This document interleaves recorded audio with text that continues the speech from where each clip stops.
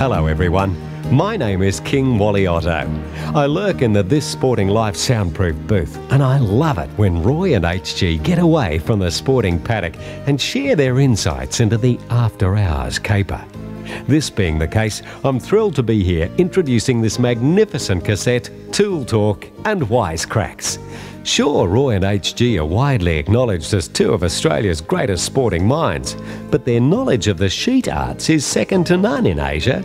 Now, I was very familiar with Roy and HG's sporting work, but it was only when I spent a very pleasant midsummer's weekend with Cher and the former Duchess of York that I realised how much Roy and HG had contributed to the horizontal folk dancing caper.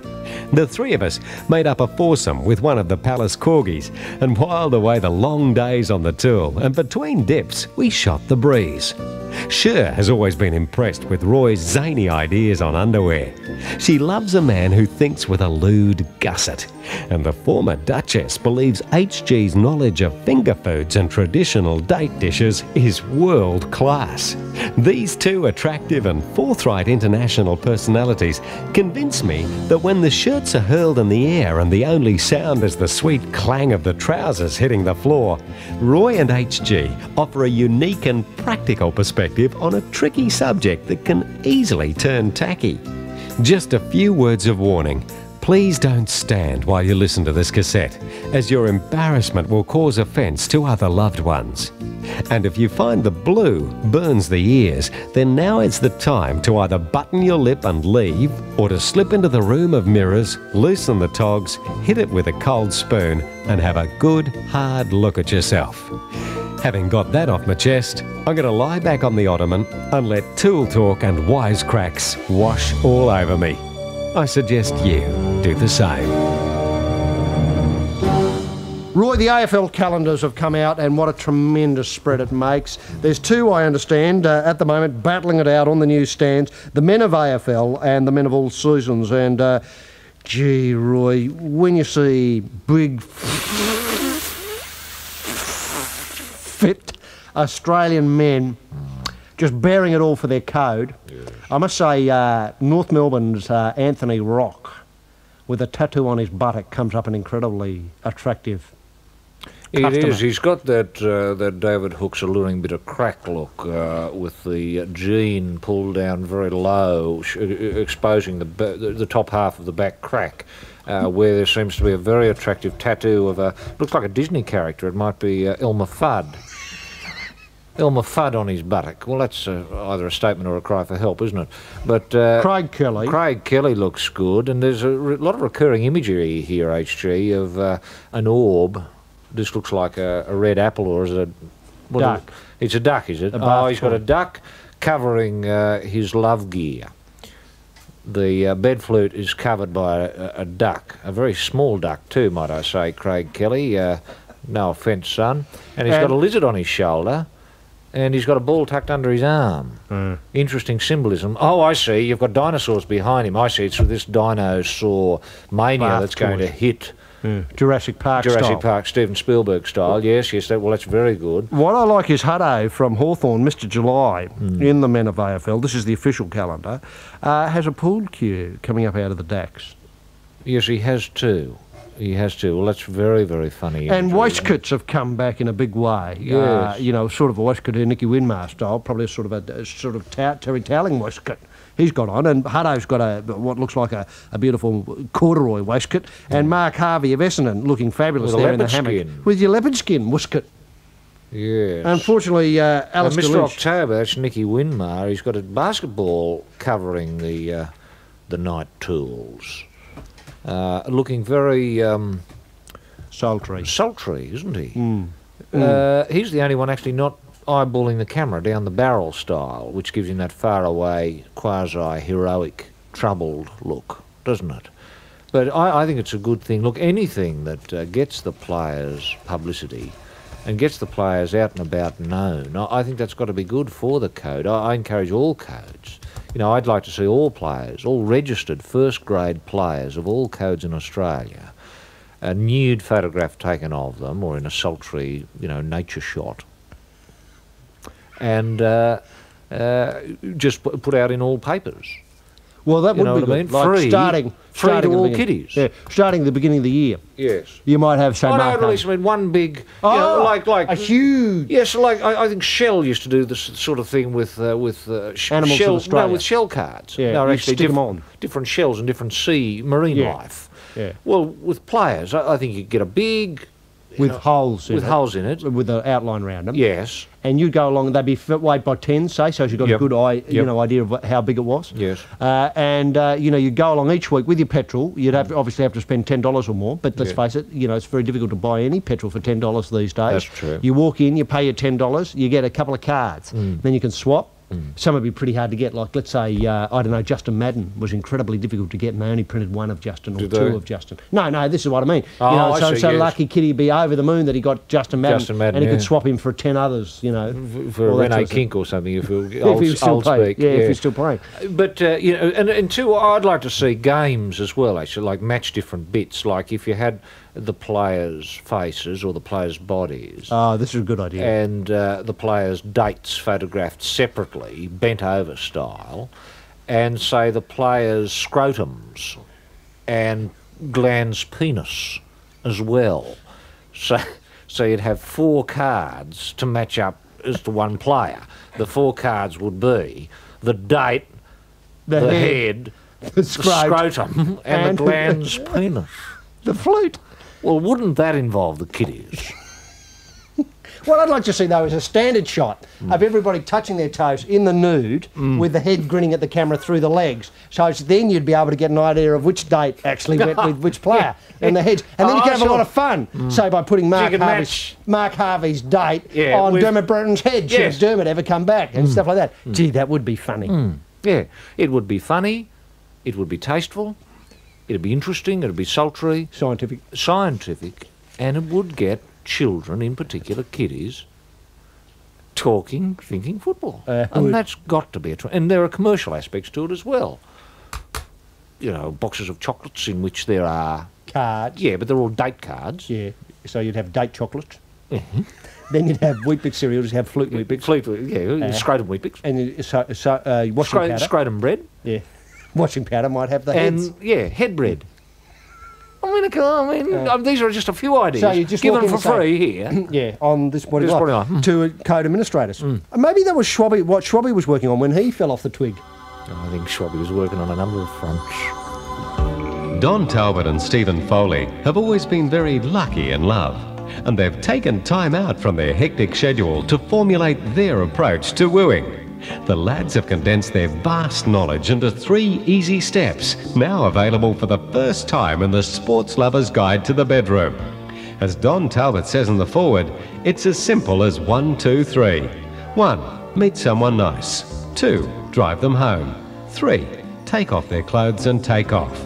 Don and Steve's Sports Lover's Guide to the Bedroom is now available once again at all good bookstores and service stations. Roy, Bobby Brown. Is a bit of a this goer. is Whitney's Tom. Beautifully put. Now, obviously Bobby Brown's just been in Australia. We obviously didn't want to do this, story while he was here because it would inflame passions, give people the wrong idea. Single Bobby Brown has an insatiable sexual appetite and he's cheating on his superstar wife, according to, obviously, the In the News column of The New Idea. Who's that written by? Well, unfortunately, I quickly scanned to see if I could find a person responsible for the article, and there's only a red dot at the bottom. So I assume either they didn't have enough space to write in. The Scarlet Pimple. That's right, and so they used his or her mark. The red dot will know who we're referring to. Sly's brush with death is curiously authored. The same person. Now, Bobby is in and out of bed with different women around the world, as told to the red dot by a former bodyguard, Joe Bushfan. Now, Joe Bushfan? Is that somebody's actual name? It's a nom de plume. A nom de dot. Joe Bushfan has obviously got to be Joe Bugner. Joe Bugner has said that Bobby has wriggled between the shoots with dozens of women during his bizarre 10-month marriage to the loving but naive Whitney, according to Boujna. Those closest to Bobby have begged him to stay faithful to Whitney for the sake of their marriage and their beautiful baby. But Bobby is proud of his on-the-job ability, and he's continuing as if he were still single. The only difference between, obviously before and now, is that he wears the mute on the flute. Joe Boujna says that in Australia, he, this Bobby, ripped out a chandelier at the posh hotel that cost him $2,500. There was another $2,000 he had to shell out for smashing a fancy lamp. Oh, yeah. And in Manila this month, Bobby was... Sherbet style, trashing her. Sherbet style, or Billy Idol style. Billy Idol style, yeah.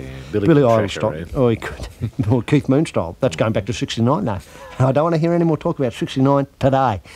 In Manila this month, the Big B was getting so on the job, he had trouble getting him on the plane.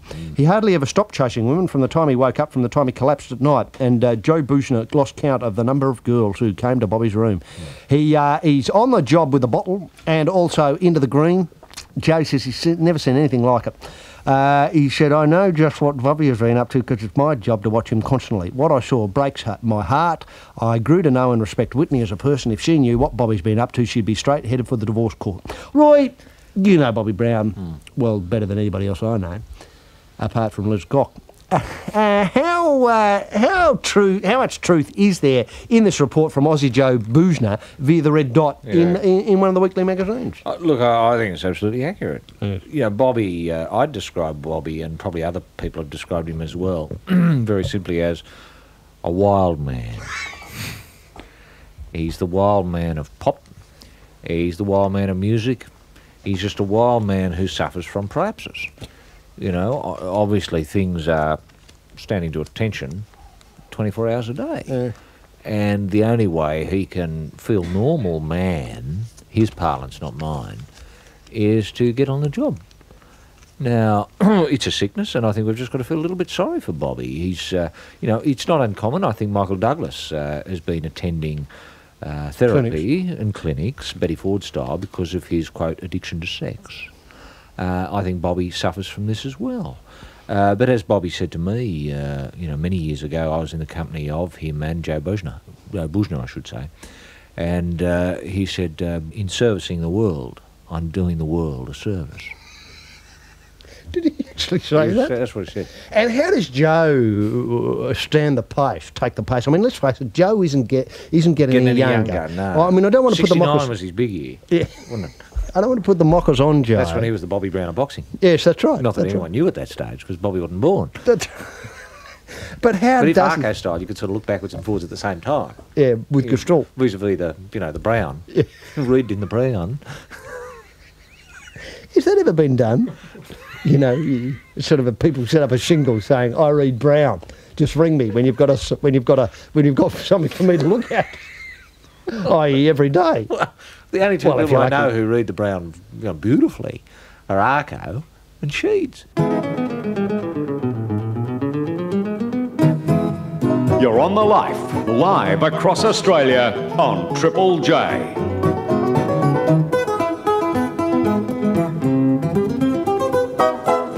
Joe's always been a party bloke. He takes him back, as I say, to 69, to when he was Hugh Hefner's chum. And, Joe was always over at a Hughes mansion, and one thing would lead to another, and they'd be wriggling about, and then on the phone. Or in those days it was a smoke, and then wriggling around again, and then another smoke, then wiggling around again, and then better go to bed, catch a few Zs, as Joe used to say. Better punch out a few Zs. Yeah. Then it'd be, wake up, bit of brekkie, on the job. Wriggling about, on the phone, wriggling about, smoke, wriggling about, what am I going to do? Nothing. Wriggling about. Have a fight. Go back to Hughes, wriggling about. Talk about So Bobby Brown. he's used to that sort of world, that sort of unfamiliar world to many. But I think he's finding the pace, obviously these days, a little bit hard to keep up with. I mean, as nearly as I can tell, Joe just used to sit around in the car asleep. And Roy, what will happen here? Do you think Joe will tire of Bobby before Bobby tires of Joe? Oh, I think Whitney will tire of Bobby before Joe tires of Bobby, or Bobby tires of Joe. Do you think any chance of Whitney might take up with Joe? Whitney Houston and Joe Boujna? Yeah. Well, I think that's old news. Yeah, I am the speaking Michael Stick you are listening to on the Triple J. Neil Fraser, a big player in the days of the funny tennis, I am thinking. Yeah, I am thinking the Australian players giggling in their trousers. So much they be wet when they talk of him in the Davis Cup for so long. I have won Wimbledon once. For this reason, I am famous. And this is why I talk of Neil Fraser. Because I am famous. A backless sports coat for men from Roy, HG and AB. Lewd where it counts. Lewd from behind. Turn around and shock. Turn around and shake. For top-line players who want to turn around when they fool around. Roy, moving on, the Olympic Games. Now, obviously, China has stolen a march, so to speak, a long march on the Sydney Olympic bid. The Entombed Warrior. The Entombed Warrior. Now, they're fantastic. I don't know whether everybody's had a geek at an Entombed Warrior, but it's a... They look better as a bunch, don't they? They do. When you've got 50,000 of the buggers looking at you. That's right. It's quite a daunting image. When you've only got one, you feel as if you could bloody kick the thing over, couldn't you? It doesn't scare me much. Well, creep up and Just put one a of banner them. up its date, at the very least. They're 2,000 years old. They've been dug up in in this tremendous part of China where people did go around burying things all those years ago, obviously about the turn of Christendom, when Christendom came into being. It's been described giving the IOC Olympic Committee pre-Ming? Museum. Pre-Ming? I would be, definitely pre-Ming. And it's terracotta, of course, and people have described it as a blatant bribe. Very disappointing. China is not playing by the rules, said Damien Keogh of the Sydney Kings. Australian Olympic Committee Chief Executive Perry Crosswaite, under pressure of intensive questioning with the telephone book and the bright light, revealed that Sydney's bid, or the Sydney Bid Committee, had only forked up a gift of a mere $15,000. What did they spend the $15,000? They spent it on a bronze sculpture depicting a gymnast by London-based Australian artist John Robinson. So here we have an Entombed Warrior, 2,000 years old, conservatively valued at about $4 billion, and we cough up 15,000 sculpture. In fact, I think that's overvaluing it too. I mean, I think $15. I think he's made his mistake there and moved the decimal point 3 points to the left. He should move it back to the right. $15. The Chinese government last week also chipped in. You can have your Entombed Warrior if we get the bid, and we're throwing in a pair of giant... What sort of vases are they, Roy? These are Clisoni vases. Clisoni vases, each worth about $40 million each. It's a big... It's an impressive gift. Is this going to Helvetia? It's to Switzerland. Yes. It's Shenzhen. Beijing's Communist Party said, we look upon the International Olympic Committee as God. Their wish is our command. If they want 100 terracotta Entombed Warriors, they can have them. Now, the terracotta Entombed Warriors dug up in 1974. They date from the Qin Shi Huang period. That was the emperor. Yes. Regarded as priceless, ... And I think China has turned down in a feat of pique 100 million at least for them. And I think it's up to us to come up with something a lot better. Well, I think... Than an acrobat in bronze. In bronze. It is a bit embarrassing, isn't it? Look, I don't know. Look, I ran this up the flagpole with Rod McGeoch well before the Entombed Warrior was part of the puzzle. Because as you well know, we were expecting a bit of a puff to come from Beijing that was unexpected. We knew they were going to pull something out of the bag. I must admit, I didn't think of an Entombed bloody warrior. I just didn't think that was going to be part of the puzzle at all. I thought they were going to get Mao. Well, yeah. Well, we'll see. I said to Roddy McGill, I said, Rod, listen, Brett Whiteley's dead. Why don't we dig him up and take him over to Switzerland? Put him in the museum. We could take Bob Menzies as well. One or two others. Xavier Herbert. Dallas Donnelly. Harold Holt. Harry Holt. Yeah, there wouldn't be anything inside. No. Just a box snorkel. with it, yes. And a plaque. Take them over, steal their thunder. Yeah. So if they had them there, in differing states of decomposition, just sitting there hermetically sealed in glass or perspex boxes, for the Swiss to go and have a bit of a sneer at or a bit of a look at, and they would be interested. Swiss, very sophisticated people. They would love that sort of thing from Australia. I would have thought that would have put us ahead and would have made the Entombed Warrior just look just a little bit ordinary. Yeah, a bit because with the Entombed Warriors, they reckon at this stage, well, there are 50,000 of them they've dug up, but They think there are other phalanxes of at least that many entombed warriors in the other directions that they're waiting to dig up again. So if you've got 1 million of the buggers, well, I'm sure, 250,000. So if you've got 250,000 of them, getting one of them, I mean, there was only one Brett Whiteley. There was only one Dallas Donnelly. There was only one Bob Menzies. Thank goodness. They're getting three absolute one-offs created by nature, not by a couple of bloody, idiots pre-Christendom banging away with a bit of terracotta. It's not, product of imagination. This is truth. This is reality. This is the result of bloody bit of DNA here in Australia. But do you think we should go with a heritage gift, though? I mean, my thing was, the old Parliament House. Well, the old Parliament House, the MCG, so something like that, football park from South Australia.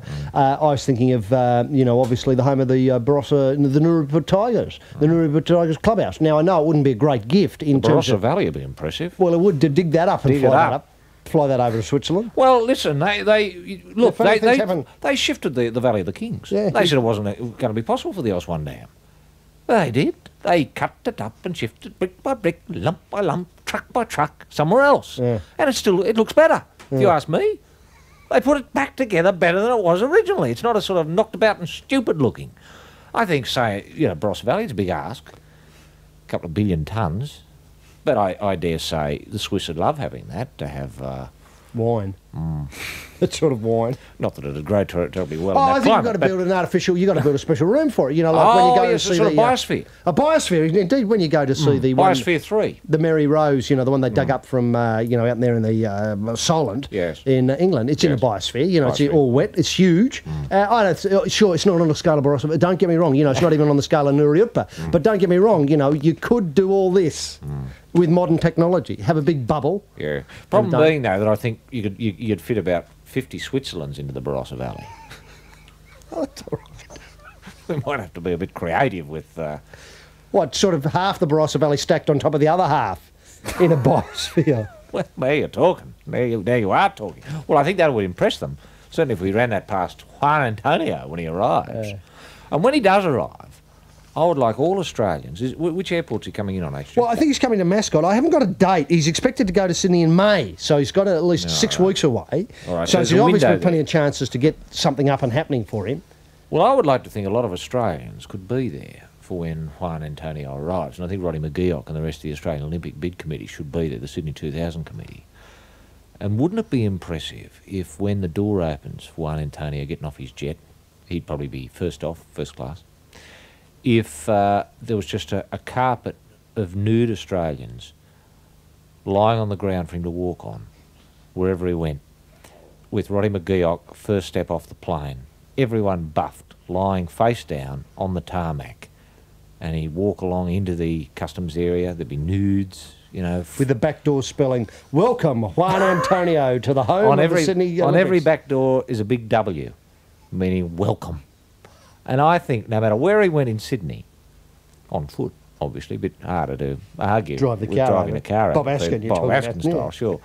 But if wherever he walked, there were just nude bottoms, backs of heads, backs of legs to walk on, that would make it very, very, very attractive. Roy, let's face it, we both know Juan Antonio very well. He's decided... Too well, because I think that'd work. Oh, that's the worry. Now, he's decided to make a very low-key visit to Sydney. Every now and again you'd have one lying face up. Just a bit of a shock. For Juan. Yeah. In case he lost his step or something, he needed something to latch onto. That's right, and ask where's the nearest toilet, or, sort of, am I on the way to Homebush and things like that. It's a very, obviously, low-key visit to Sydney, which will be hard given the keen interest in the Olympic bid, and he wanted only to bring his daughter with him. He said he wanted only modest accommodation at Roy's and didn't want to create any fuss, especially on the nude Twister night with the international flavour. But Roy, how low could we go? I mean, he's coming at the wrong time for the Royal Show. I know he's never seen a laughing clown in his life, and I'd like to show him that. And I think that he'd obviously love to get to the rugby league, and certainly he's probably seen an AFL. I know he's a mad Cats man. He gets the tape sent over every week of the match when they're playing, of course, and he has a lot of Geelong finals appearances on tape, which he gets out and bores a lot of IOC other committee people. Well, why couldn't we billet him with Gary Ablett? I'm sure Gary wouldn't mind having Juan billeted with him just for a few nights. for as long as you want to stay. Well, max a week. A week. That wouldn't be too hard. I mean, I'm sure Gary wouldn't mind treading on the nudes, get into his car. When I want news, I want hard information. I want facts, integrity, commitment and analysis. That's why every night at 6, I take the team from 6, TSL 6, Slaven and Nelson. If they didn't do it themselves, they saw it happen.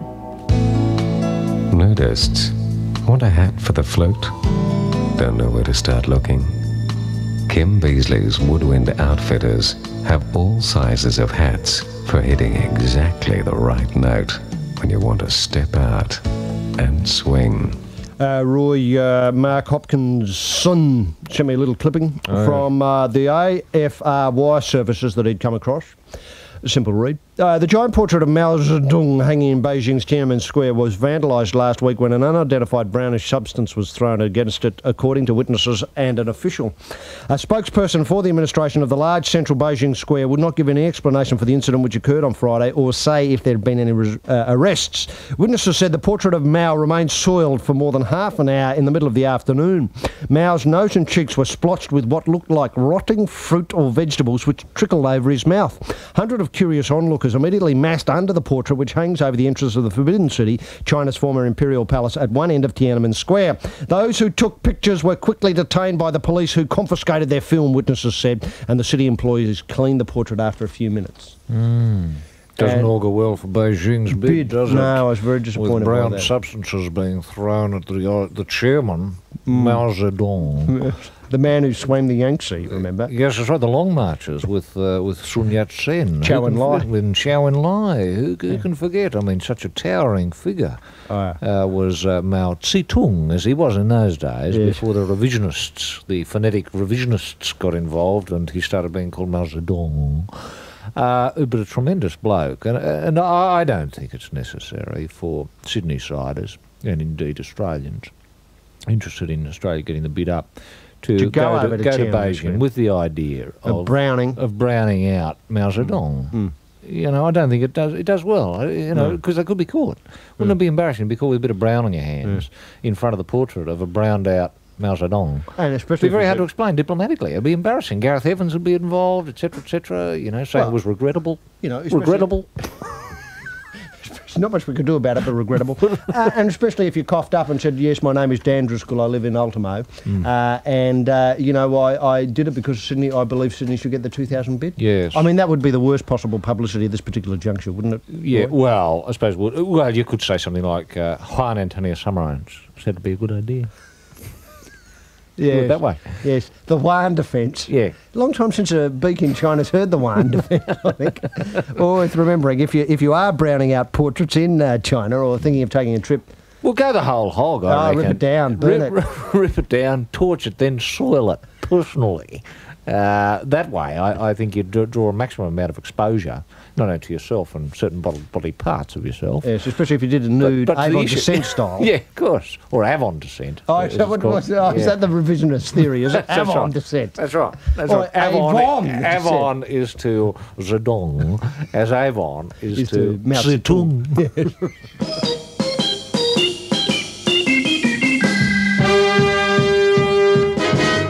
International travellers, the rumours are true. You've had a sniff of Spargo's in LA, you've savoured Vienna World in Goulburn, you've put the feet up round at Ollie Reed's Garage Club, and now in London there's a breath of fresh air. HG's is now open in Oxford Street, 2 doors up from the well-credentialed Berkshire Hotel. Just see George, the older brother Neil never thought he had, on the door, and as you slip off the tights, mutter, "I'm shooting for the stars tonight, George." Have a room temperature draft pulled in the James Cook Tavern. Get a plate of breakfast kippers at any time of day, dished up by that stop the world I want to get off man Anthony Newley. Watch the Lucky Coits with a new to the nude Max Bygraves. Hop in the blow-off box with Mandy Rice Davies and waltz the night away to the sultry sounds of the Sid James Six with vivacious vocalist City Yoga star Lulu. All this and more at HG's in London. Stop by and pick up the soap. Now, Wednesday night. Yes. I am looking forward enormously to the handiwork of the Talking Beard. I think 10 have given over the whole night from 7 until the midnight. whole week, isn't it? to the Skase story, the Yes. Christopher Skase story. I didn't realise they'd given away Monday and Tuesday to the preamble. I think they're whatever you call it. promos and stuff. Promos Yeah. and stuff like that. Yeah, Chris, previews. Chris's early work, on the financial paper, Quintex, the rise and fall, and then Wednesday night we get the big one, the interview with the talking beard packing down for 5 hours with Chris and Pix in the lovely circumstance of Leonora. Mallorca. That's right. The 2 hectare, the Leonora is the place that Skase and Pix live in Mallorca. It's a holiday oil Europe's wealthy. It's restful on the eye, according to the beard. A beautiful rustic farmhouse, a blue pool reflecting Mediterranean sun, terracotta landscape gardens, and so on. Roy, we were there when he filmed. What did you make of the whole Skase beard interface? Look, I thought there were a couple of... It was both opening up, wasn't it? Darren opened up like I've never seen him open up before. And his opening up prompted was a catalyst. Was like pressing the on button or the open button on Christopher Skase and Yes. Pixie. Pixie opens up as well. So when they all began crying a couple of hours in. There were tears of regret from Darren, about, because it triggers off, when you look at failure, it triggers off failure in yourself, and we empathise with failure, I think, far more often than we empathise with success. So just as success can make the hairs on the back of your neck go and you empathise in that way, so with failure can trigger the tear ducts to go into overdrive. And to see Darren there blubbering, Chris blubbering, Pixie blubbering, camera crew blubbering, and you and me sort of perplexed. I thought it was just tremendous. I just hope they cut it well. I hope they don't leave that sort of gear on the cutting room floor. Because I hope when Pixie cried that they focused in on her and the tears running down her face. When Chris stands up, and says, I can't even stand up properly anymore, and soils himself. I hope that they focus in on this. On the trouser. Yeah. You know what I mean? Because So that was funny, I thought that. When he did that, I thought that he did that as a party turn, trying to liven up the tone. Peter Eastwood style. Yeah, that's right. He was very sad and sombre. And really, Darren had only asked, any regrets? Yes. Or, in fact, he didn't know. He said first up, did you know Ronnie Quinton was retiring this Saturday at Randwick? And that brought tears to Chris's eyes. Just remembering Ron. To know there was going to be a Ron Quinton free Australia when he returns on the race. When he goes to the racing track. See, things aren't ever going to be the same when he comes back, and he will come back. It'll be a different Australia, different landscape. So people, he won't recognise him. No, they won't. He won't recognise. We won't recognise them. They won't recognise us. That's I mean right. personally. But the world of. That's right. I mean, you look at the Brisbane Broncos, for example. He might have been interested in football. Different team now. Yeah. The Bears at the Gabba. He wouldn't understand anything about that. He'd go to the Gabba wanting to watch the dogs. Watch the dogs go around. Well, that's all gone. That's all gone. All he'll see is the Bears. Going back to the carpet laying, though, obviously it was a very tender moment when he realised that the Australia that he knew and loved was no longer there and it had all moved on. He got up and the camera was there and he turned round and the brown just came out as if on cue. Well, I think in all fairness, that's a very Spanish thing, that to show that you are absolutely comfortable with someone. That's right. We might take a short break.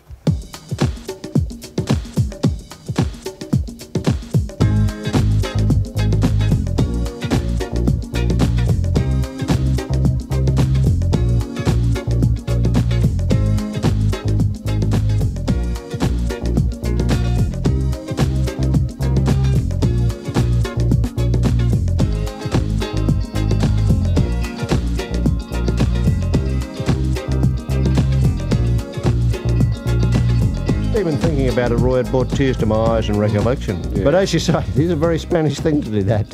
To feel comfortable in someone else's home, so much so that you can lay the brown at will. Anyway. And But no people explain like that. one takes offence. Especially in New Yorker. Well, they're more likely to take offence if you don't. Yeah. In the digs we were staying at, I looked around, and it said in my halting Spanish, where is the smallest room? They just pointed. And they said, do you want to go? And I said, what do you mean, leave? I don't want to leave. I just want to evacuate downstairs in my halting Spanish. And they said, why leave?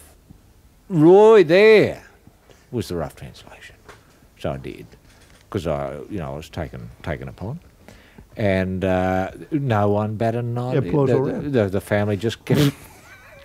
The family continued on with their normal activities of crushing olives and that sort of stuff and making paella.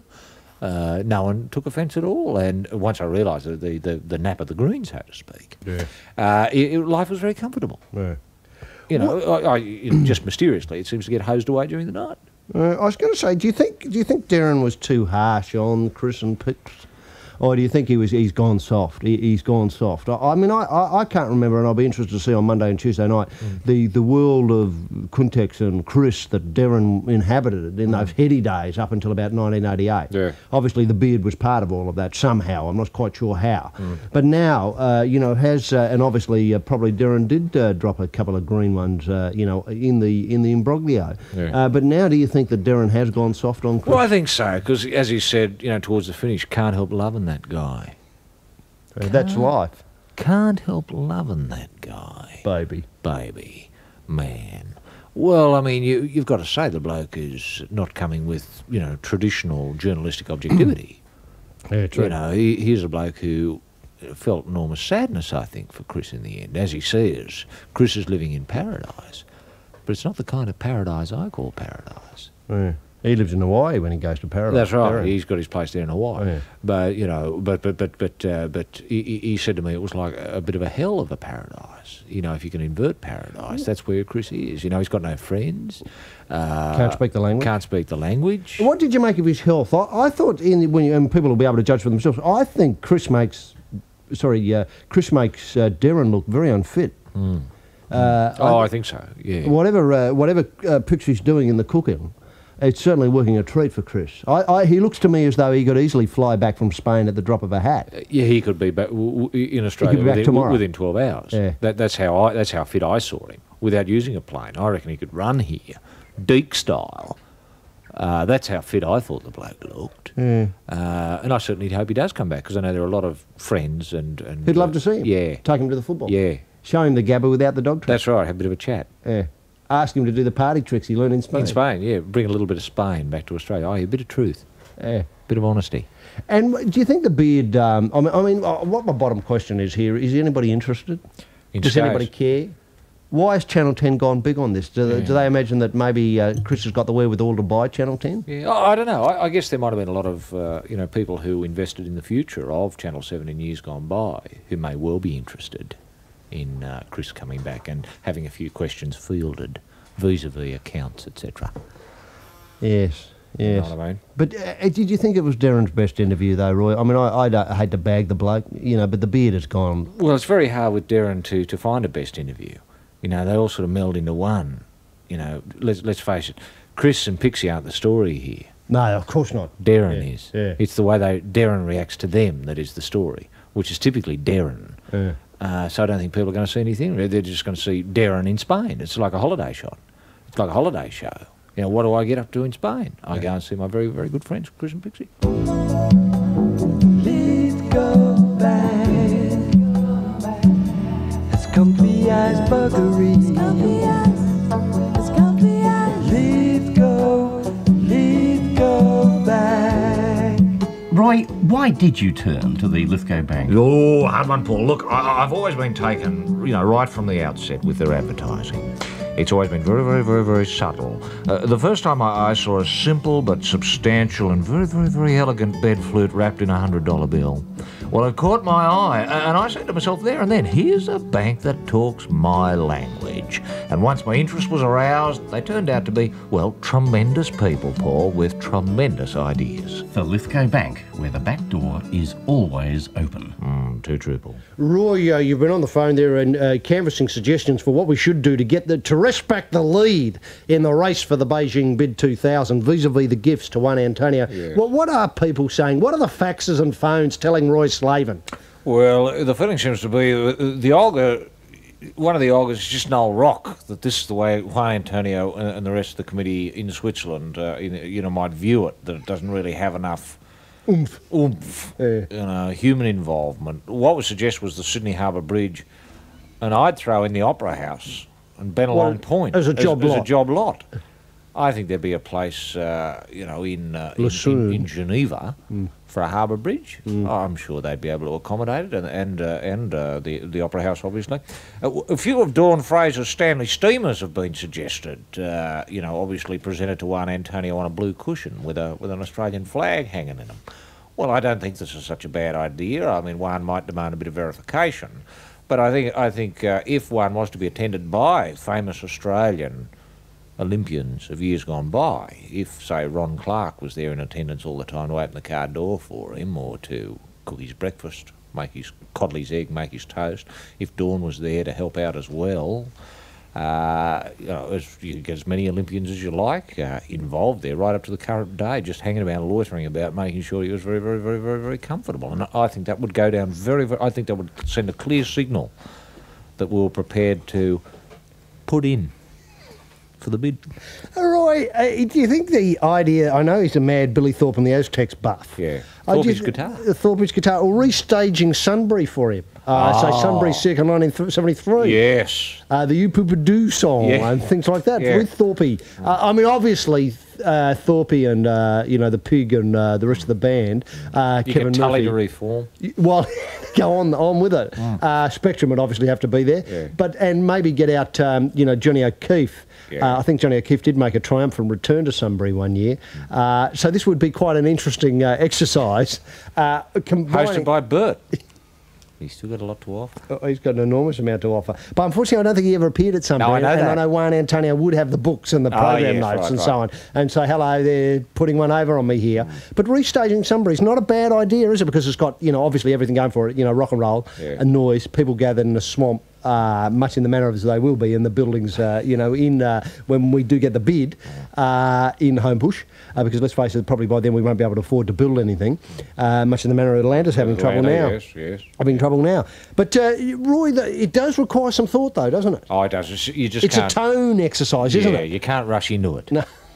You can't rush into it. I think we've got from now until May to come up with something that is poignant, substantial, meaningful, valuable. One word. Arco. Arco. Let's give them Arco. You're a fit, hard-hitting, hard-riding, hard-button, no-nonsense tearaway with the world at your feet, and you're looking for something that will fill the hole between morning tea and lunch. Well, listen up, pard. Roy and HG have snapped off something long, brown and hard that will have you full in seconds. That's the all-new Totally Ian Roberts Bar. It's totally yum, it's totally fun, and it's totally Ian. And I did get a letter from Vicky Hibbert in Frankston saying two reasons for writing. First, to say how much she and her husband enjoy the shows. More importantly, we're both amused and intrigued by your choice of terminology when describing, you know, certain, well, let's face it, facts of life. Yeah. My husband nearly choked on several occasions, and I must admit the frequent use of words like date, flute and carpet make me laugh so hard I often stop breathing momentarily. Oh, that's a problem, isn't it? What about Axminster then, Vicky? Hang on, wait a minute. Flute and date are obvious, but would we be pleased to find the word carpet, either on air or in a brief response you've got to lay some Axminster, Vicky. Well, Some brown Axminster, Vicky. Can we make it any clearer, Vicky? I don't think we have to. I just wonder where this person's been. Obviously a recent convert to the show, do you think, Roy? I have no idea, actually. But I'm glad we can. It's easy to clear up, though, isn't it? Yeah, indeed. You know, when you can put with a hose. Yeah, if you put the date and the carpet together, and you've got the most natural of bodily functions imaginable, right. and a lot of fun to boot. Now, she asked whether on air or a brief written response to the letter in time, if we have time. Done it. On air, we've done it. Now, if you've got any problems, Vicky, just ask about, you know.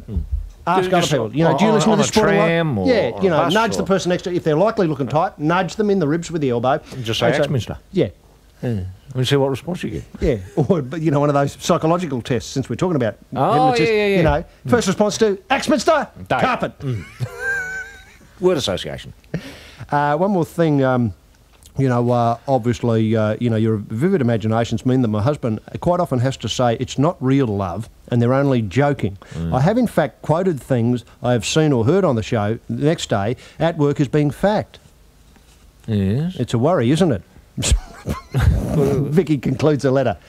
Well, I don't know, Vicky. I think that's There are a lot tremendous. of worse things that could happen to you. Yeah.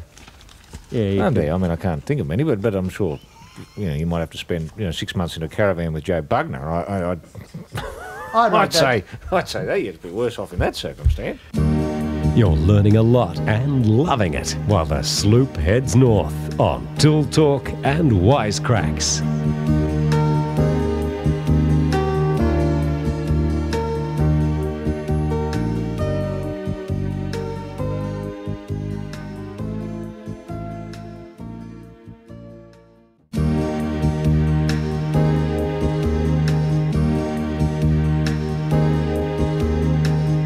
You are down the deep end up to your buttocks in Tool Talk and Wisecracks.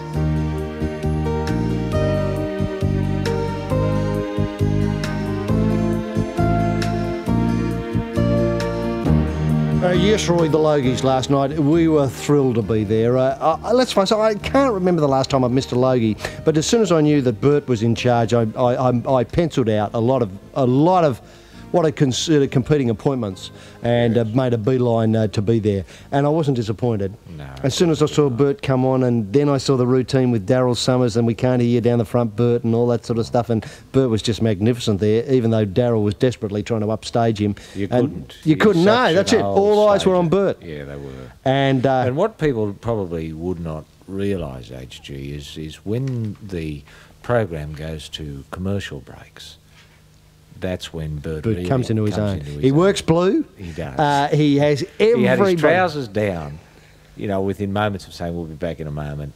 Boom, they hit the floor. Well, he's got the ripcord. Yeah. Away they go. Yeah. The fall-away trousers, cut in 4 pieces, and off they fall. And then he's just working the crowd. Oh, no.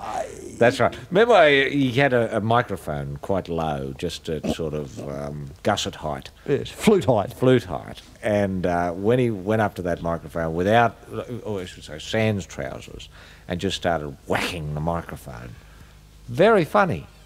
Well, the other thing is that people thought that they'd seen it all, and then in the next ad break, he came back, flute mic, and he worked the crowd over doing a tremendous... Morse code. Well, I was going to say Morse code first up, but then, of course...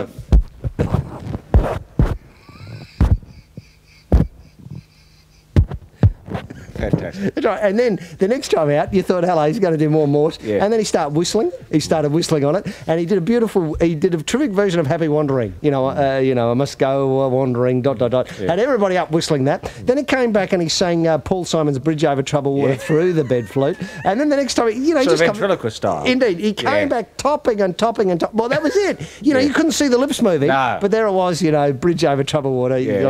And, Very funny. It was. And then having the presence of mind just to zoop, up with the trousers, lights, red light back on the camera.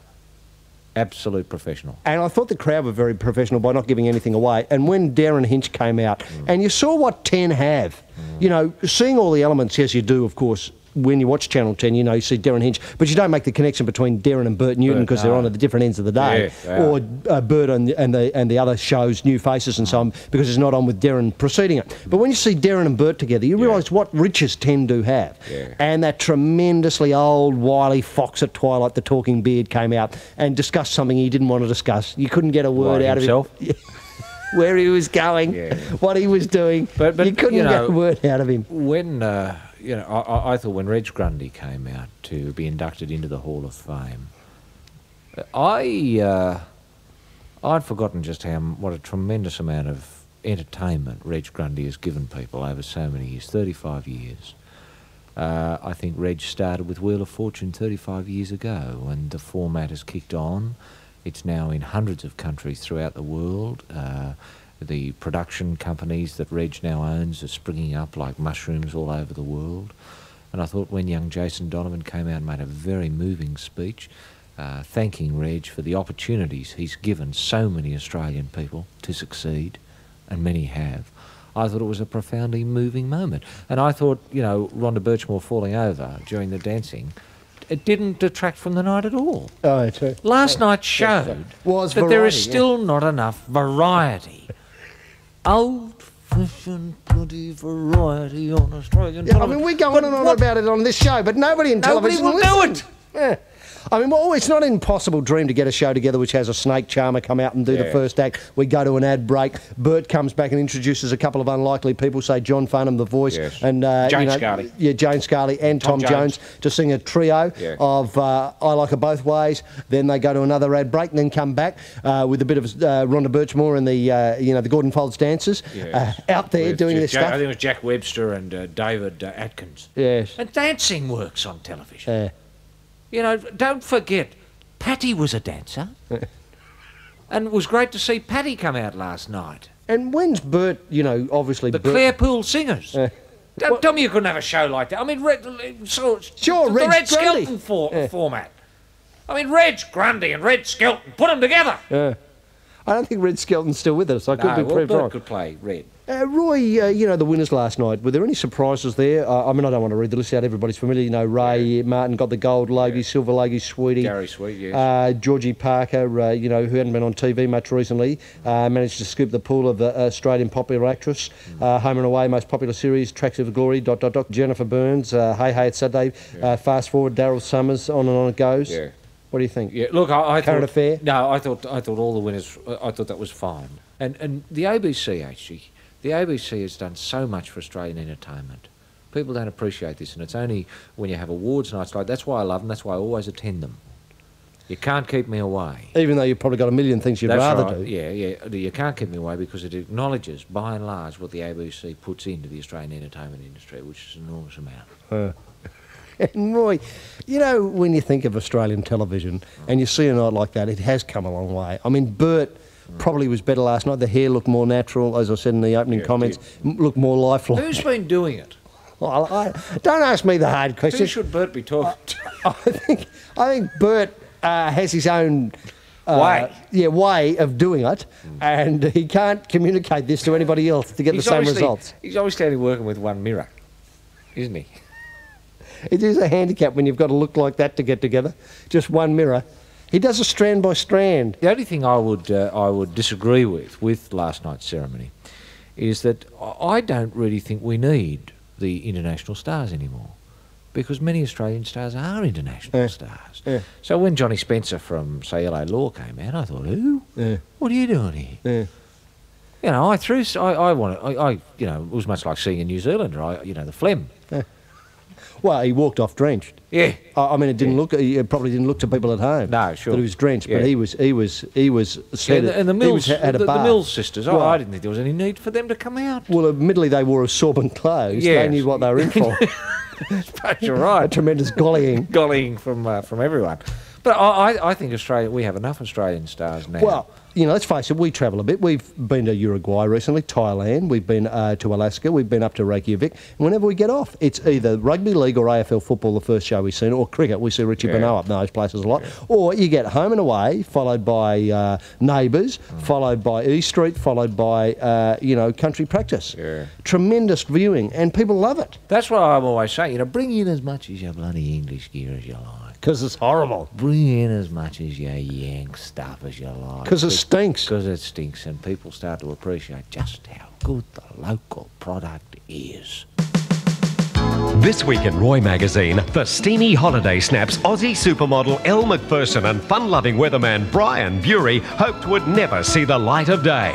Canterbury Bankstown superdog Bar Lamb says Fiona McCullum is a sick joke when it comes to predicting the rugby league penalty count.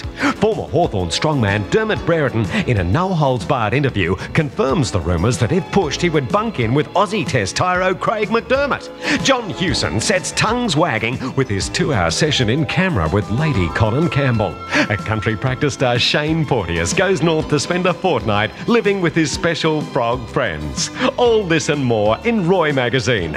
Out now with a made-over Neil Fraser looking as sultry as ever on the front cover.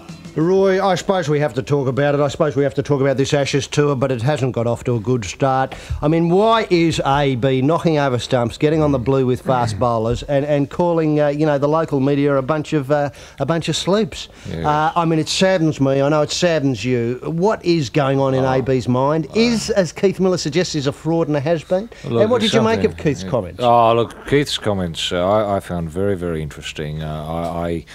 I always listen to Keith. Whenever Keith has something to say, I'll always bend an ear to Keith. That's what I've always so much to say.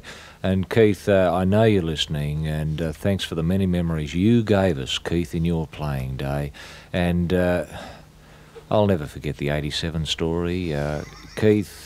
I could hear it once more now. I'd love to hear it again. know? I would. I never because every time you hear it, it's exactly the same, but the details get a little bit blurry if it's not Keith that's telling the story. It's such a funny little story, and Keith's obviously dined off it for a hell of a long time. But look, Keith, if you're listening, ring us up and tell us the story again. I know there's a whole audience. There's a whole generation of kiddies who've never heard the '87 story, but I don't want to tell it because no one tells it like Keith. So, Keith, give us a bell if you wouldn't mind, old fella. Look, Keith did recount the time this week when he couldn't bowl. It was a test match on a green top in the old dart, Australia v England. The Don was captain, and Keith had a buggered back. You know how conditions can change in the UK. You can go to bed feeling really, really warm, and you throw the blankets off because you are too hot, and then a cold snap occurs. And with Keith, this is what happened. He was lying on his stomach sleeping with no blankets or doona on. Cold change came. He was unaware of it. Woke up. Hello, back's buggered. Now, I think Ray Lindwall might have opened the bowling on that morning. And at the end of the over, Keith was called to the middle by Don, who threw him the cherry, the pill, the reader, might have been a duke, and said, Keith, do you want to open your shoulders? Do you want to have a roll the arm over? Keith politely returned the ball to the Don and said, no, I can't. And that's where the matter rested. Keith wasn't asked to bowl for the rest of that innings or the rest of that day until his back was better. Now, Keith went on to say that if the Don had spoken to him in the way that AB spoke to Billy Bloodnut, he'd have kicked him up the date, then and there. He said that you've got to respect those who are in control of you. You've got to respect your captain, and you can't respect a cursing captain. The Don, he said, never swore. The Don, who was a tremendous captain in the 30s and the 40s, who'll never forget the Invincibles of 48. The Don never said bugger. He never said bloody. He never said poo. He never said root. He never used any of that sort of racy, sailor-blushing language, and I think we respect him all the more for having done that. Now, I think AB, something snapped in AB. I don't know whether it is a language thing that certain parts of his brain have that house language have shut down, leaving the only functioning areas, those blue areas that when he was learning this sort of language in his adolescence in Mossman, when he was say 12 through to 15, this is the sort of language that he would have been privy to in the schoolyard, and maybe it's AB is is getting senile. It does happen where you get senility happening in the younger man. Not that AB is all that young anymore. He's 37, and I find it difficult now. In the conversations I've had with him in the last week or so, HG, I've been a little bit embarrassed because he's been swearing at me. Yeah. Now, I think there's a problem there. There is a disease whereby one can't help swearing. Yes. And maybe Alan's got it. And I think we've got to be, as a nation, sympathetic and just ask Alan to communicate in written form. I'd like to see him out there, and I said this to Keith, I'd like to see him out there with a little notepad, just writing things down, messages down, in slips, giving it to the second slip, say if it was Mark Waugh, and getting Mark to run up to Billy with the message, come here, come here, come here, etc., etc. I think that's a much more feasible way to go. Or either that, or I think Ian Chappell suggested that AB should give up cricket just for a few days and have a round of golf. I can't imagine anything upsetting AB more and getting his tongue right off the language spleen. than getting out there with having a game of golf. I'd rather see him take a boxing or something like that. Something absolutely physical. That's what I'd like to see him. You have a game of football or something like that. Have a chance to hit someone.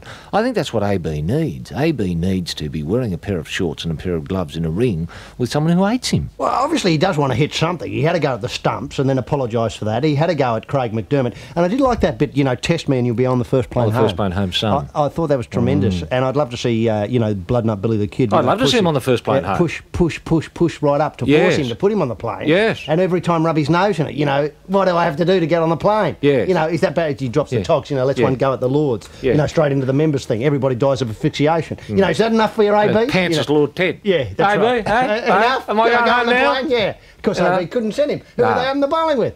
That's Who right. would they having the bowling with? What an idle threat. Yes. It just does. If You'll if be you on go the to, first plane home. It's so silly, so childish. I know. Because It's I know for a schoolyard fact stuff. what Billy did, he went off at drinks, at tea, got AB's bag and filled it with his own Stanley steamers. Just dropped the togs there in front of the whole team and steamed all through his bag.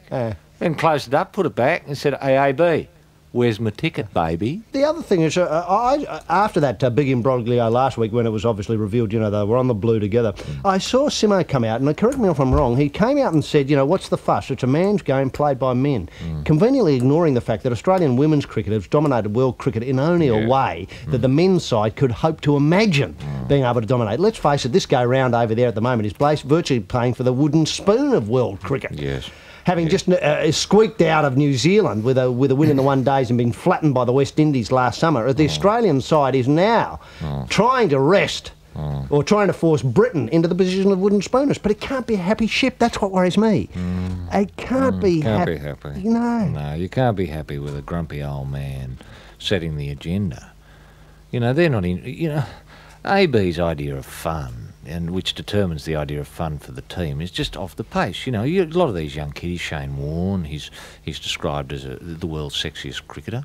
He wants to get out on the tear. He wants to get out and about wearing civvies, going to dance clubs and meeting people who are like-minded and getting involved in nocturnal activities, which does necessitate the removal of trousers and the operation of the bed flute. Now, that's essentially what he wants to do.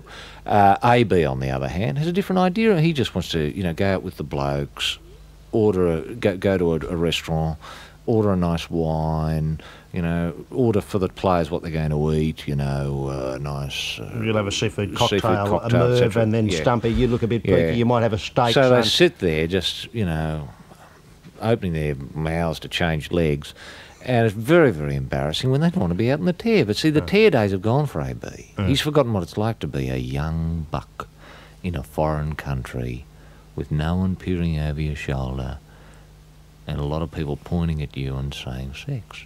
He's forgotten what that's like, I think it's up to the players to get AB back to earth, to, wake him up with a ice water down the trousers. Shave the eyebrow. Short sheet the bed. Get the jets and shove him into him. Yeah, Things that's like right. That. The old tricks. And then take him out and introduce him to some, interesting young people who would be interested in sitting in a corner listening to an old cricketer mouth off. Now, I can't really imagine anyone who'd be interested in doing that. I mean, they might have to be lured in some manner, but I'm sure England's a big place.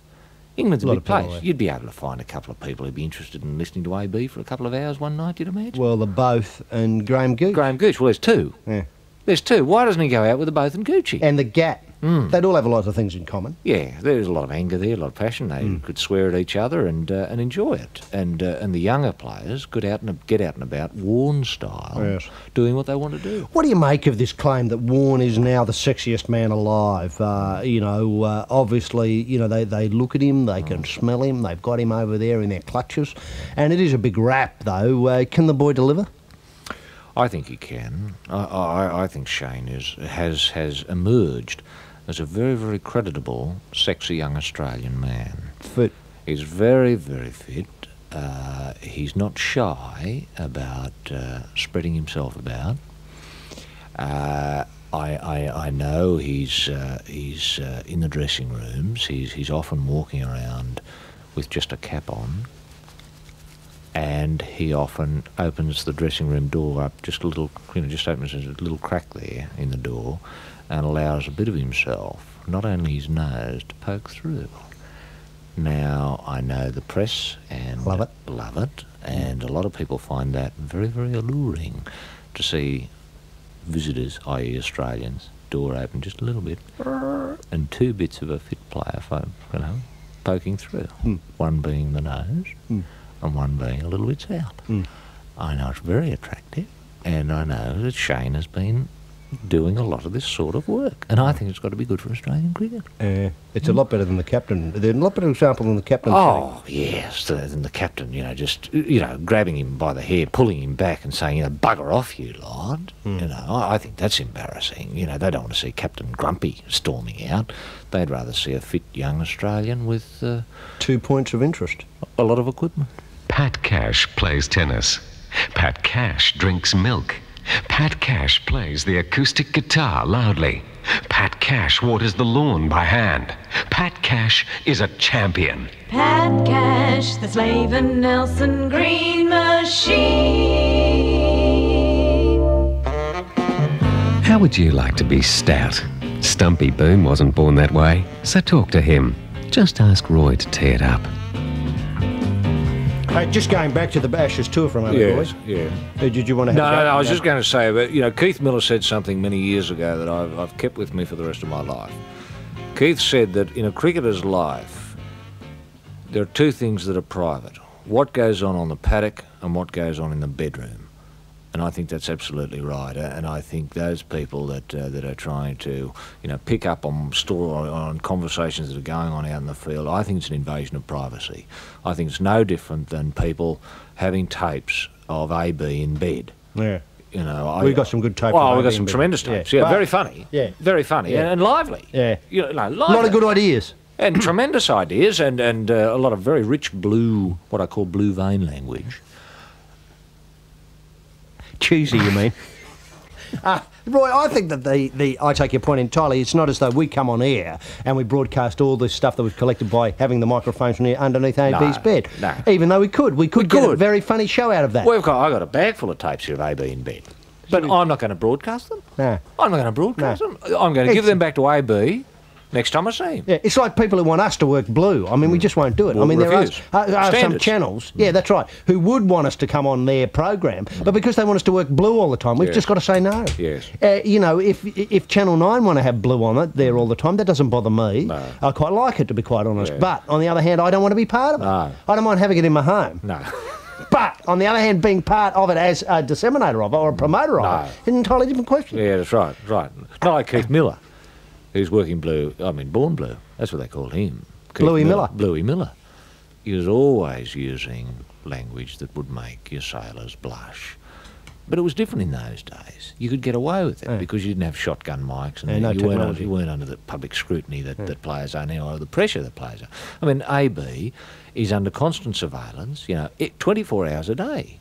24 hours a day. When he goes into his hotel room, if he's bugged. It's bugged. He's got to go around and look behind the pictures to see where the camera flowers is and all that sort of stuff. And he knows there are videos being made. AB's private life. AB in bed. AB on the job. Stools from AB. I know. For, when at one hotel he was staying at, the underwater camera. Well, no, the plumbing was rerouted so that whenever AB did commit himself to brown, it would go to an area of the hotel where public could come and have a look at it, go through a see-through Perspex pipe, and it was relayed onto plates where people could, in fact, poke around with it to look at it. And I think that's going too far. I think there are certain things that AB should be able to do without the public prying, without the public being there. Leave AB alone. Roy, let him get on with being what he is, an old cricketer. An old dud cricketer, a has-been and a fraud. Now, Roy, what I wanted to ask also is the British press. Let's face it, you and me have been to Britain many, many times. You've toured there, obviously played for Australia there. How intrusive can they be? I mean, as pointed out, you know, there's at least 7 morning tabloids. What's the worst experiences you've had, especially representing Australia with the Rugby League? And can't there be some sort of gentle person's agreement with a touring side that photos of stools on page 3 is not the done thing? Not the done thing. You know, AB drops us in it. And then a picture of a big Stanley. Yes. I mean, it's not very edifying, is it? Well, no. The Murdoch press, I think, has gone just a little bit too far in Great Britain, HG. You know, when you have scientists examining things and saying, you know, AB ate Chinese last night, I think it is. I think that has gone definitely too far.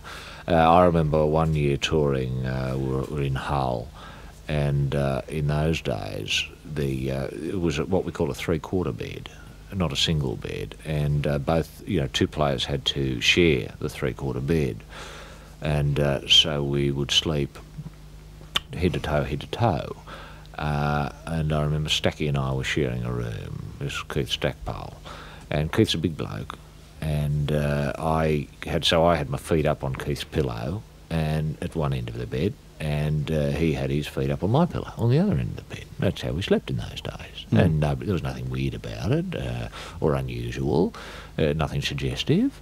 It was just a couple of blokes in a cold country in a 3/4 bed trying to keep warm. It was as simple as that.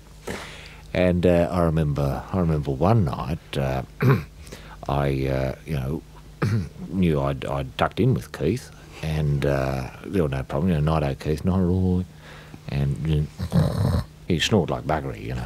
So, but all you had to do was sort of whack him on the knee or tickle his feet or something like that, and he'd shut up. Or he'd roll over, you know, hopefully roll over the right way. And I remember one night we were waking up at about 6 in the morning, and it felt very odd indeed.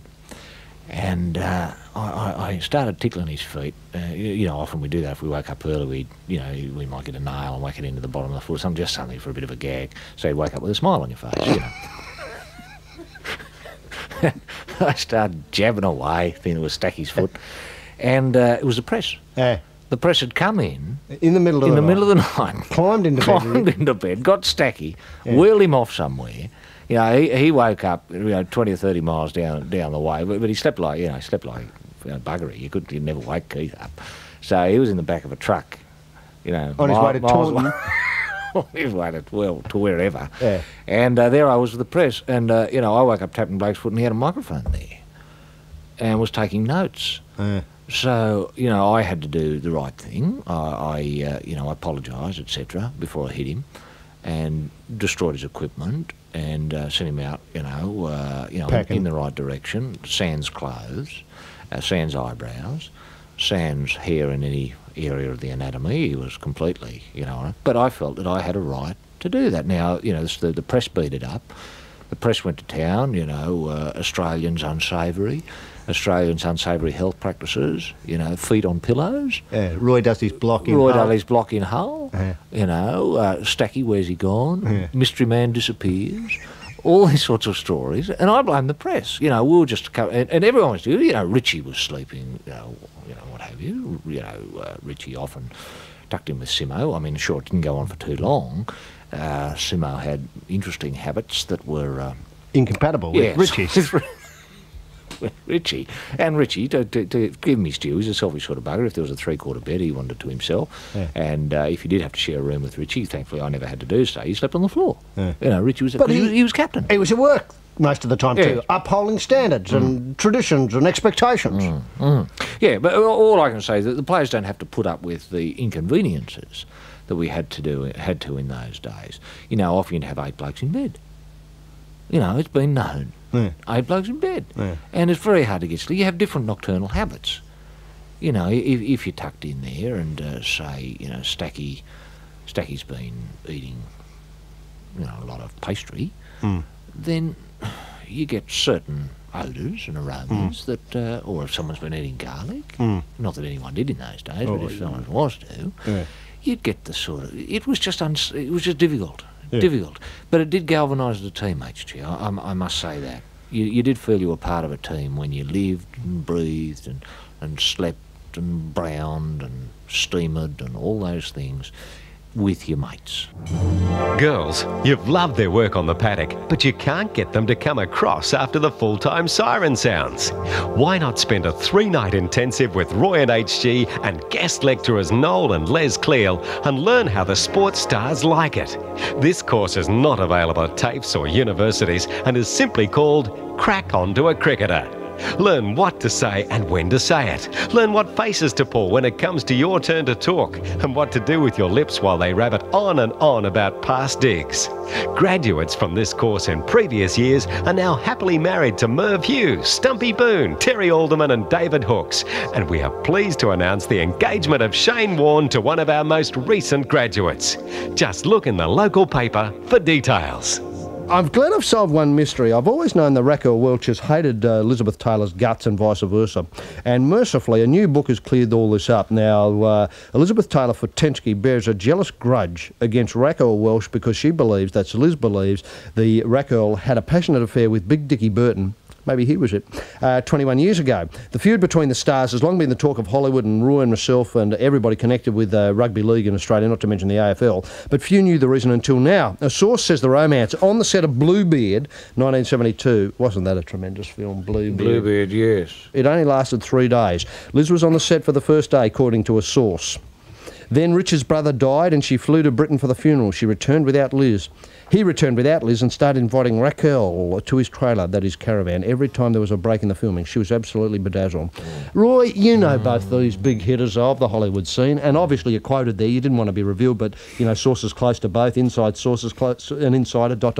I read Roy Slaven and all of those. What can you tell us about this feud, which has really gone on? I mean, when you look at feuds... You know, there's obviously Gavin Miller's feud with Arco. That's pretty intense and that, but this would be bigger than that.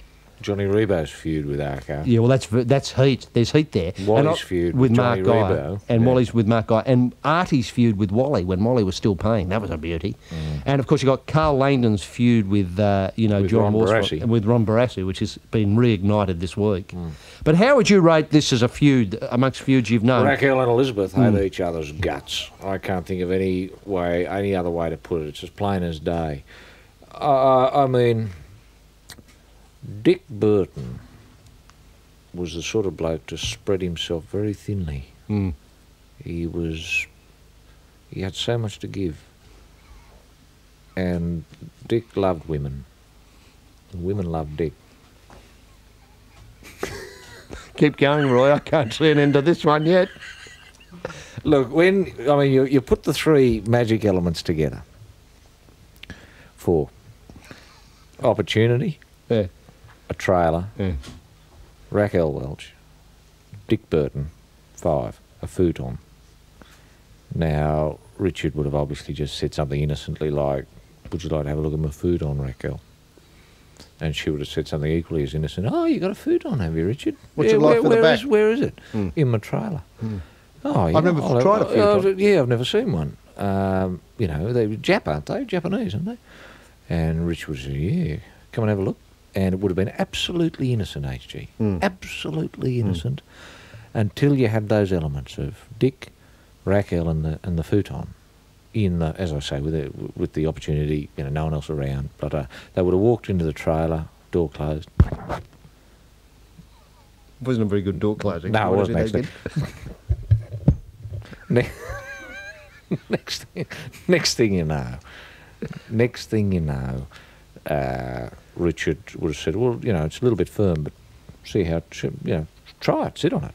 She would have sat on it, and she would have said, it's not a bit small for 2 though, is it, Dick? Or, you know, Dickie, whatever she called him, Richard. And he would have sat down with her. Next thing, boom, one thing's leading to another. The trousers are against the wall, bits and pieces everywhere. She began calling him Bert. Yeah. For a long time. Bert, well, in the dark, he felt exactly like Bert Newton, didn't he? Well, and she knew because in the touch test. Yeah. I don't know whether you ever did, but if you ever get Bert Newton in the dark and touch him, honestly, it's Richard Burton. Yeah, especially when the belt's unbuckled. Oh, well, that's what I meant. It took that as read, that it buffed. You know, I'm only talking from the waist down. Yeah. You know, from the waist up, obviously, tactilely, nothing the same. But round that area, Just go the grab on Bert Newton, and honestly, Richard Burton, right to the T. Hello everyone, Paul Murphy here, and I'm sick of people bumping into me saying, love your show, so I get away from them by phoning up Ian Sinclair and shouting, hey Sinkers, what have you got on? Nothing much? Well then, let's go to Nude for the long weekend. Australian Consumers Association and Choice Magazine have declared the Totally Ian Roberts Bar too hard. Stiff. Totally Ian Roberts bars are now harder than ever. Taylor, Liz, Taylor, Peter, Taylor, Ryan, Taylor, Mark, Collins, Joan, Collins, Bill, Collins, Brooks, Collins, Jackie, Paparazzi, Glitterati, Literati.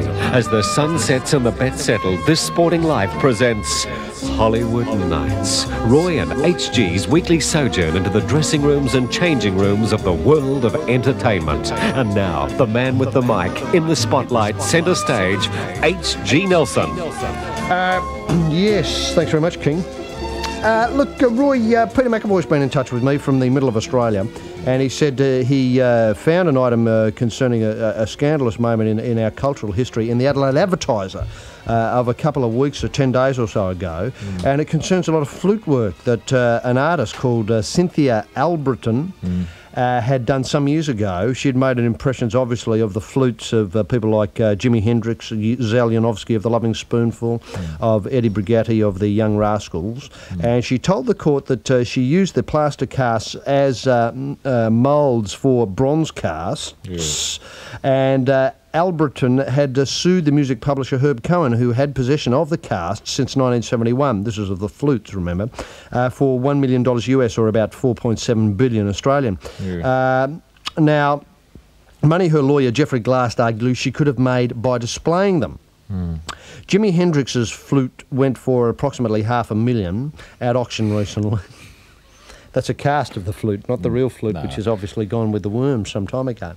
Mr. Glass told reporters earlier the one-of-the-kind replica of his, what he described as a muted trumpet, must be worth at least that much. The judges also ordered Cohen to return all the casts. Now, this is a breakthrough for art, I think. And why haven't the Sydney bid thought of this? The Sydney Olympic bid thought of flute casts to go with that rather tawdry list of pictures I read out some 3 hours ago here on the Mullet Network, Triple J. What, flute casts of prominent Australians? Prominent Australian sports people? Well, sports people, politicians, artists, you know, business identities. I mean, I'm sure they'd love to see get a glimpse of, say, Alan Bond's flute in cast.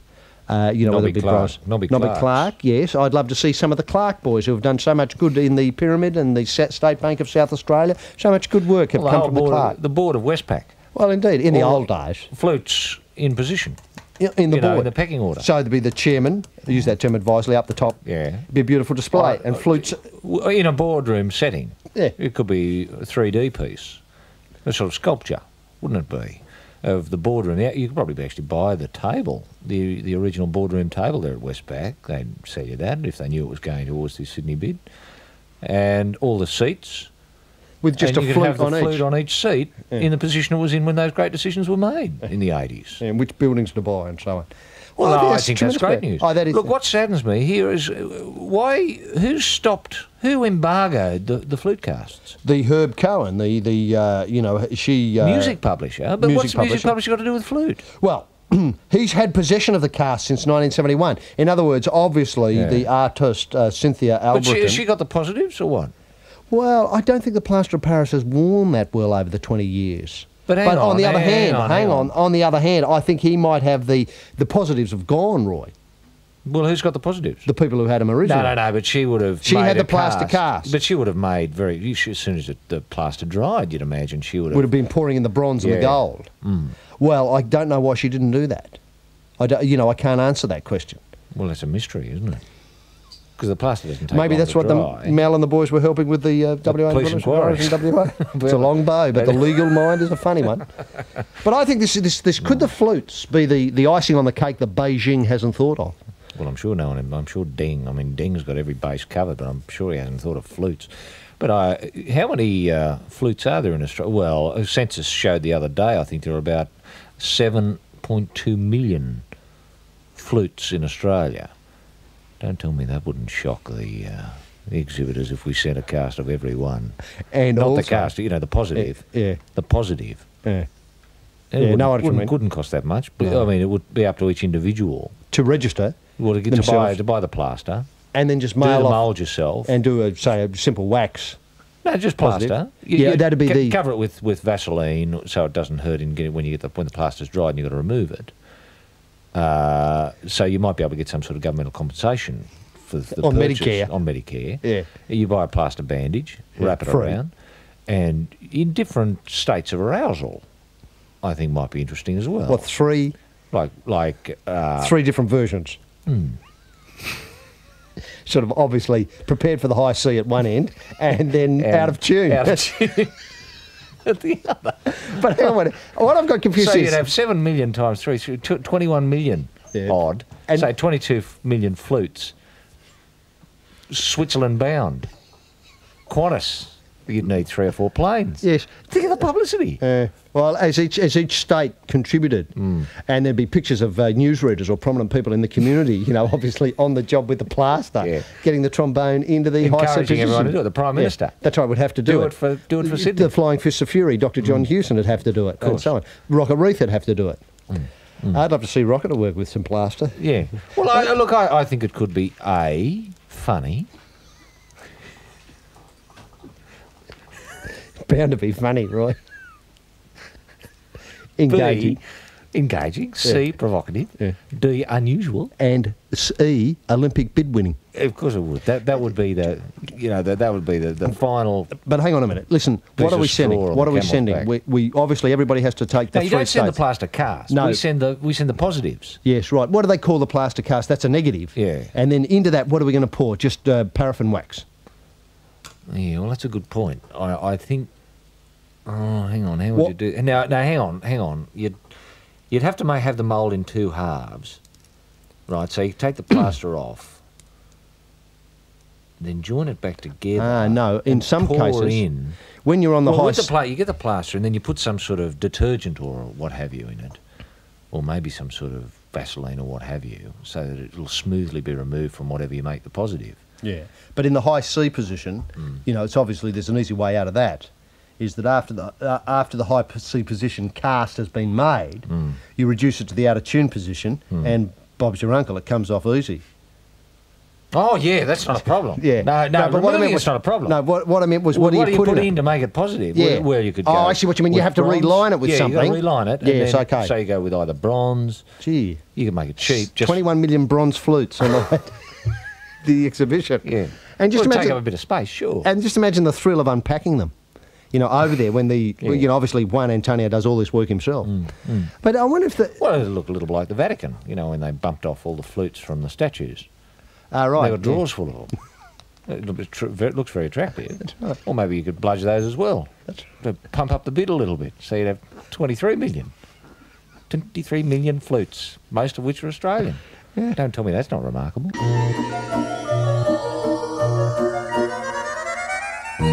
Roy and HG Circus World is proud to present, direct from a sellout season at the Adelaide Arts Festival and a triumphant tour of Europe, the big man of circus, Jeff Kennett and his trained mice. Stand back when Jeff lets the mice loose from his trousers. Be amazed when Jeff sets fire to 1,000 adorable rodents before your very eyes. And gasp as Jeff buries the lot of them with a Massey Ferguson tractor. That's the big man and his mice, Jeff Kennett, now playing Circus World Ballarat. Who said the fringe couldn't become mainstream? And I stress again that none of the mice are hurt in anything that Jeff does to them. I must point out also that a couple of people have been on the phone already saying, had I sighted or had Roy sighted or had King Waliotto sighted the Jimi Hendrix sloop that Cynthia Alberton had made the plaster cast of. Well, unfortunately, I'd misread the article, the original article. I should point out that Jimmy's sloop hasn't been on sale anywhere. In fact, it was a guitar. It was Jimi Hendrix's guitar that went on sale for $500,000, approximately 7.6 billion Australian. And plaster impression or the actual guitar. Although a plaster impression would be a fantastic idea, especially if you got the sloop to go with it. Now, Jimi Hendrix's guitar went on sale for the $500,000 US, and the one-of-a-kind replica of his trouser trumpet must be worth at least as much, according to the lawyers. That was the actual. That was how they established the value on the sloop work that Cynthia had done all those years ago. Yeah, I'm trying to think who. There's quite a famous sloop in history that was severed prior or just after death and hung around for a couple of hundred years, wasn't there? Just trying to think whose it was. Well, let's see now. Who died 200 years ago? Can't have been many people around compared with now. No. Was it? I immediately thought of Errol Flynn. No. No, it wasn't that long ago. I'm trying to. It'll come to me. Yeah. There was quite a famous case. Yes. I think it was handed round amongst the crowned heads of Europe there for a while. It was kept in a box. After the conversation, eagerly anticipated. Have you seen? Yeah, that's right. After the meal, as seen by the boys the other night. That's right. Down at the Parliament House. Come out, yeah. Now, the Mad Monk. The Mad Monk. It was the Mad Monk sloop. Rasputin's sloop. They went on a tour of the crowned heads of Europe. I'm pretty sure it was Rasputin's sloop. There was pastoring. I mean, you still might be able to see it in Vienna or wherever. Vienna World in Goulburn. No, well, it might be there. At the big knock 3 times and ask for Joe. And then you got to have a clave of garlic and a wooden stick. And that's right. Cross that's right. Yeah, so go in steadily and walk in backwards, sighting things in a mirror. That's how to view these things. But what I'd like to point out, though, is look at the conversation we've had today. Just on the fact of 2 mute trumpets, the trouser trumpets. We've only got 2. Imagine. The talk, the 7.2 million. Oh, the 22 million. The 22 million, sorry, the 3 versions of. The 3 versions. Yeah. C flat. Out of tune. D. Down. Now... do you know what I mean? Just imagine the talk around the world.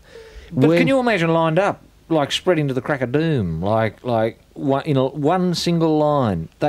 22 million in Switzerland would go from one extreme, from the border in Italy to the border in France. Yeah. Right across the length of the country. Yeah. Australian tools. At work for the Olympic bid.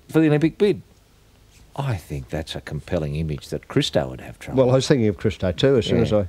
And then when he came to wrap it up... Christo only plastic, who cares? But dudes... On the job for the Olympic bid. That is a talking point. It is. I know we've won the bid, but that'd be the icing on the cake, wouldn't it? Yeah. Well, I think we should do it anyway, even if we lose the bid. No, if we lose the bid, we send back doors.